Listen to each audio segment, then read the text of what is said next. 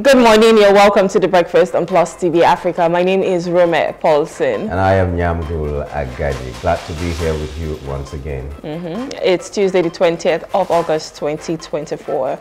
We're going to be discussing several things this morning, one of which IG succession battle. Tension rises as Egbetokun's fate hangs on Tinubu's decision. Another is presidential jets. Abiodun consults federal government as Utomi tackles Amuso. We'll also be taking the global stories that made it to the front pages of our national dailies, as well as some top trending stories. But first, let's check out our quote of the day.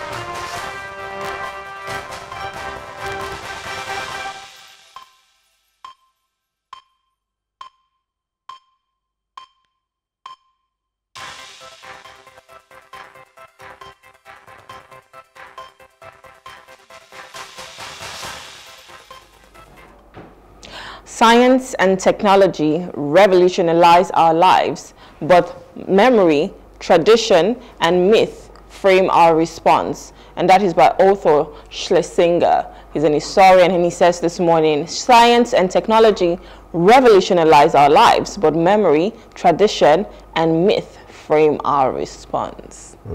The wisdom in your hands is not as much as the wisdom in your heart. And the wisdom in your heart comes with... Is this another quote? well, that's how it just came to me when I was reading that. You know, what molds you is the upbringing that you're given. The upbringing does not come from technology. It doesn't come from the phone you're using or the cars you're entering or anything. It comes from what is handed down to you by your parents, by your peers, by the people who are around you. That is where you get what forms your real being, your character and all that. And that is what helps you to respond to how the new technology is trying to revolutionize your life. Whatever it throws at you, the response towards it comes from how you have been brought up. So when you brought up well, to be able to respond to whatever innovation has come to play. Yeah, and if you think about it, technology today was created, right? So it's created from people. It's created from the things that you know. It is created from those myths, those traditions, those things that have framed your entire being. The core of who you are is what you actually put back into technology. Now, it does revolutionize our lives because it kind of makes things easier. So things that will probably take days and months to do, now you can do it with technology and it takes minutes. So it makes everything better. Everything that you know, you put it into technology and it gives it back to you and it makes it even better. But I think it is important that you do not just hang on technology and wait for it and say, okay, you know what? I'm not going to do anything because technology is going to do it for me. Now we have AI, and most people will tell you, oh, I'll write my dissertation with AI. I don't have to do anything. But guess what? Is in doing those things that actually frames you.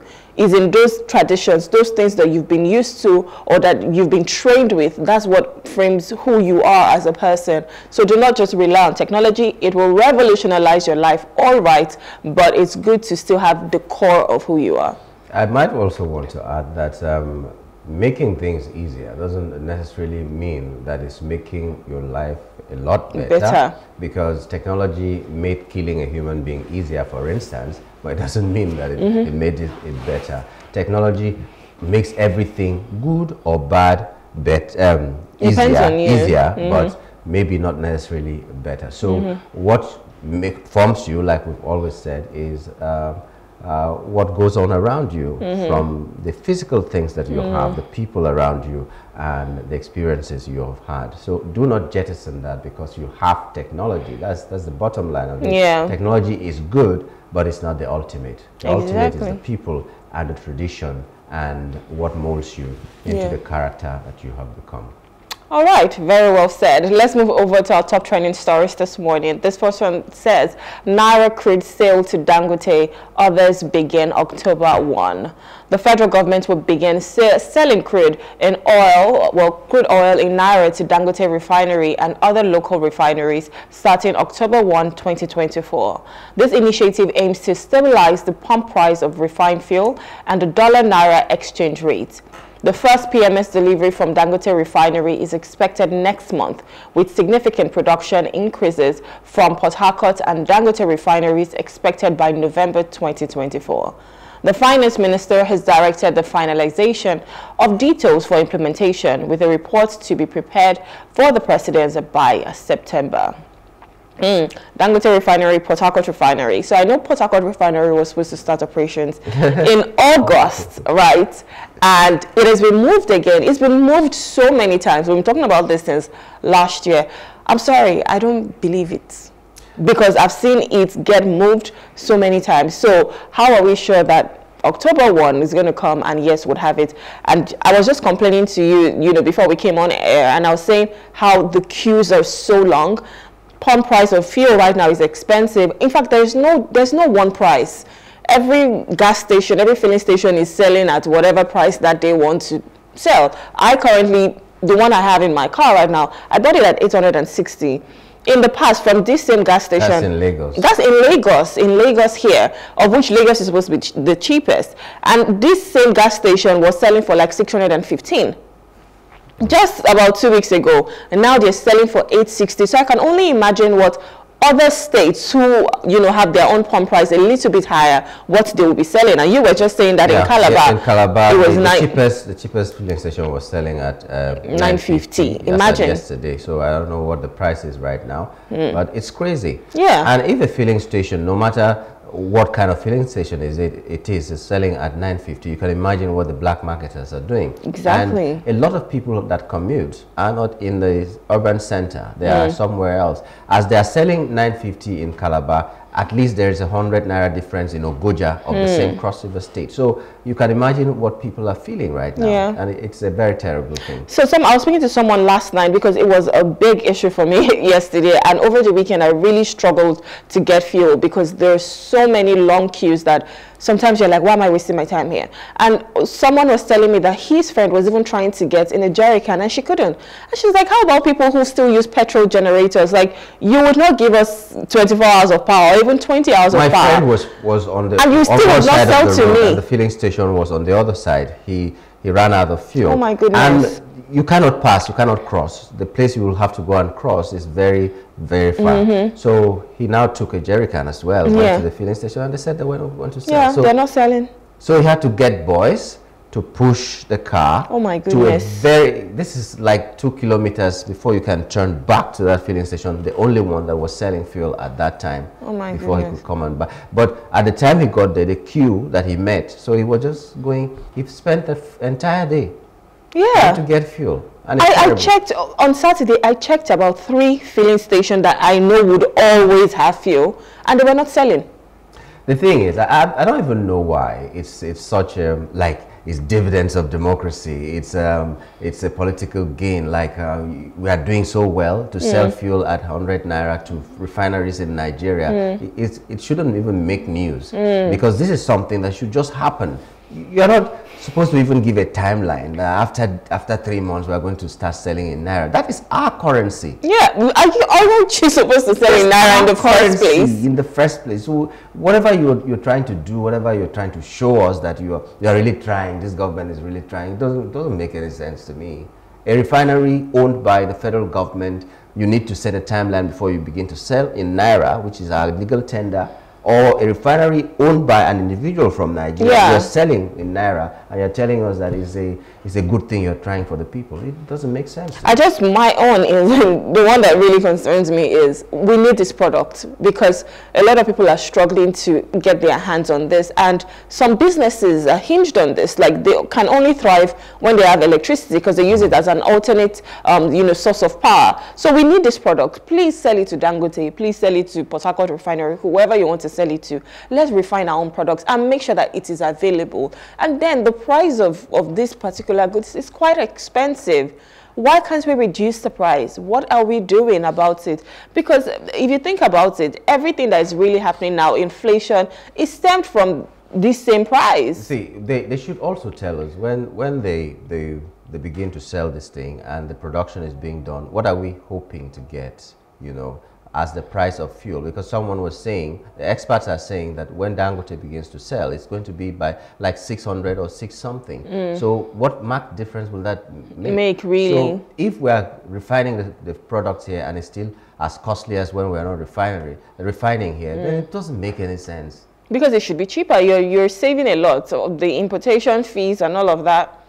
Anyways, another top trending story this morning says MTN others get permits to generate electricity.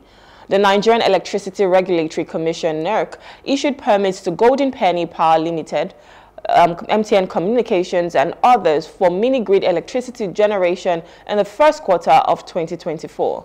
Golden Penny Power Limited received a license for 6 off-grid gas plants with a total capacity of 100 megawatts, while MTN was permitted to build 4 captive generation plants in Lagos with a capacity of 15.94 megawatts. NERC also granted 9 captive power generation permits with a total capacity of 52.57 megawatts and issued 3 mini-grid permits and 2 registration certificates.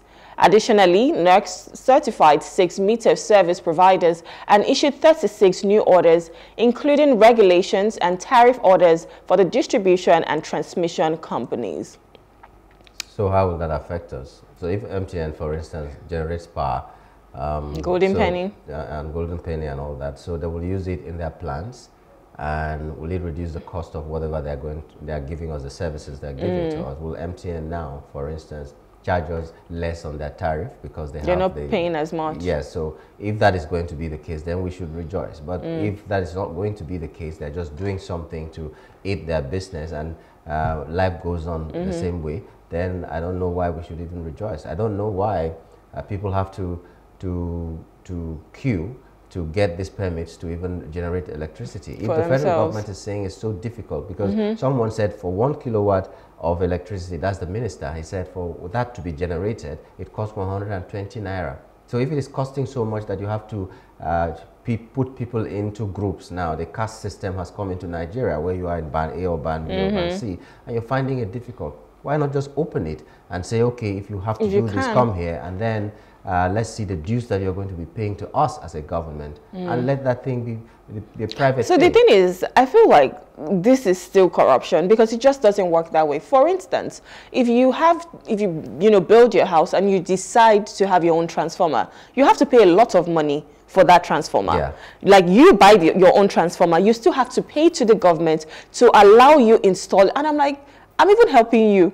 Yeah. You're not bringing, I'm not asking you to buy me a transformer. You a time. You're not giving after nothing. This time we will start collecting because you shall have used your money from day one. No, even the transformer is for me, like it's just for my house. Yes, I know. Instead of me being connected to the general one, this is for me. So I'm helping you if you think about it. But I still have to pay. I think as of before 2020, I heard it was about 4 million to pay for that. And I'm like, for me to even bring my own power. If even a community comes together, donate money, buy a transformer, which should be provided by the power of the company, and then you still pay. You still pay for it. So they will not even give you like 6 months after that you can start paying your NEPA bill because... no, what I'm even talking about is you have to pay for it. You have to pay to install it. Yes, that's for your NEPA bill. That's their responsibility, but you are now the one paying for it. You're the one paying for it. Paying for everything. Because they could have just said, because we didn't provide it, let's even take a rebate. Yeah. But they don't say that.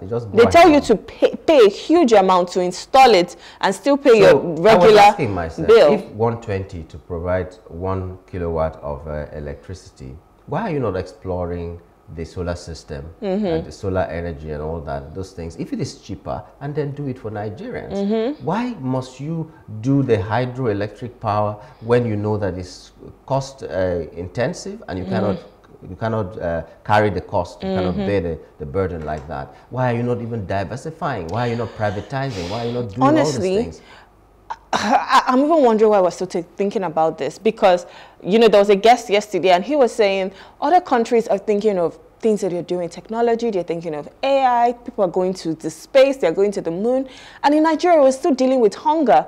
We're still dealing with electricity. We're still dealing with roads, like the basic things that you should be having. Because really, why are we not thinking of solar? If solar is going to be cheaper, why are you not thinking progressively to say, okay, what can we do better? Why are we not bringing transformational ideas to Nigeria? We're still dealing on the basic, the old, obsolete. I was discussing this with somebody in the corridors of power, and he just laughed and said, do you know the people who are the most importers of generators, big generators, small generators, and all that, people who really own this company that do that? So they are at the corridors of power as well, and they will frustrate it. So anything that you think is not working and should work in Nigeria because of their own business, by somebody who thinks that it is going to remove food from their table, from their mouths.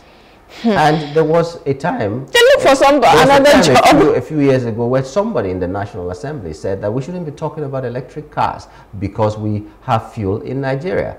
So other countries can talk about it, but we need this fuel to sell this fuel to make sure to make money. So you want to make my life miserable just because you want to make money on National Assembly. So anyways, let's see what happens with MTN. Like you said, if it's going to be impactful for every other person, then that should work. Golden Penny will give us cheaper noodles, cheaper spaghetti, and all those kind of things. So anybody who is generating it, let's see the impact on the people. Let's see the impact. All right, our final top trending story says ASUU gives federal government 21-day strike notice. The academic staff union of the universities, ASUU, has issued a 21-day strike notice to the federal government over non-implementation of previous agreements. The notice was issued after a National Executive Council (NEC) meeting at the University of Ibadan and will be sent to the federal ministries of Labor and Education. ASUU's demands include the implementation of the 2009 renegotiated agreements, payment of accumulated academic allowances, and the provision of revitalization funds to upgrade universities. The union also expressed concerns about the proliferation of universities without adequate funding and warned of an impending strike if their demands are not met. 2009. 2019 made 10 years. 15.